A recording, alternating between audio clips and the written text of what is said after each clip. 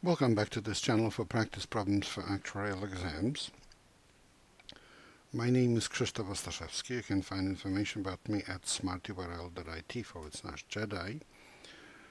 My advice on how to pass actuarial exams is at smarturl.it/pass. This video channel is at smarturl.it/pass actuarial exams. Here is information about online seminars and study manuals that for exams PFM, IFM, and LTAM that I offer. I direct the Actuarial program at Illinois State University. You can find information about it at smarturl.it/actuary.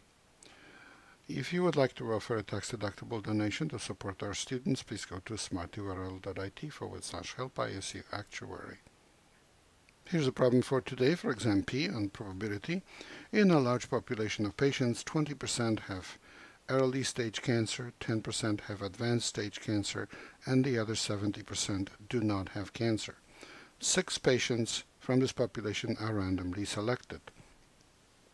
Calculate the expected number of selected patients with advanced stage cancer given that at least one of the selected patients has early stage cancer.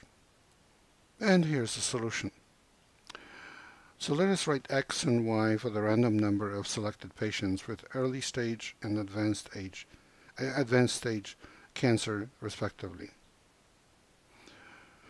We want to find the expected value of y given that x is greater than or equal to 1. Well, the expected value of y in general is the probability that x is 0 times the expected value of y given that x is 0 plus the probability that x is greater than or equal to 1 times the expected value of y given that x is greater than or equal to 1.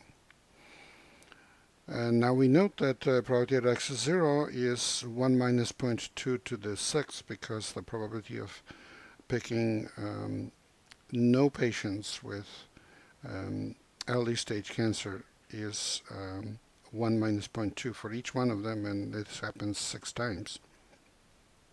So this is 0.8 to the 6th.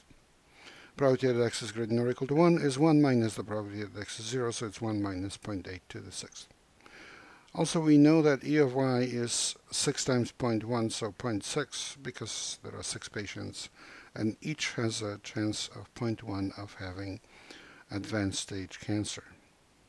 Additionally, given that none of the selected patients has early stage cancer, so given that x is 0, the conditional probability that one of the 6 selected patients has advanced stage cancer is, for each of the 6 patients independently of each other, 0.1 divided by 1 minus 0.2.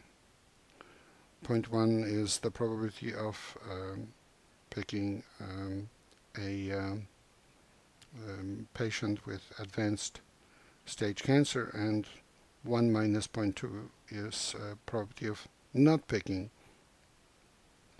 a patient with early stage cancer.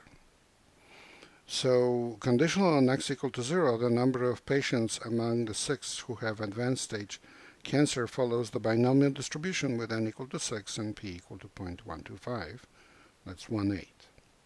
This implies the expected value of y given that x is 0 is 6 times 0.125, which is 0.75.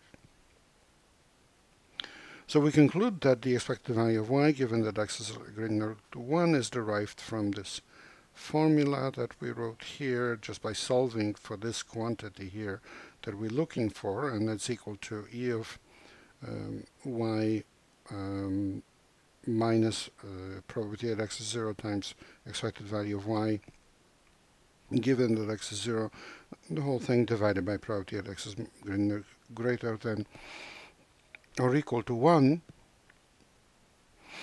and that's equal to 0.6 minus 0.8 to the 6th times 0.75 over 1 minus 0.8 to the 6th, and that's approximately 0.546783, and that's answer C. Please remember that this is copyrighted material. The problem itself comes from the Society of Actuaries. The solution is mine. Good luck in your studies and good luck on the test.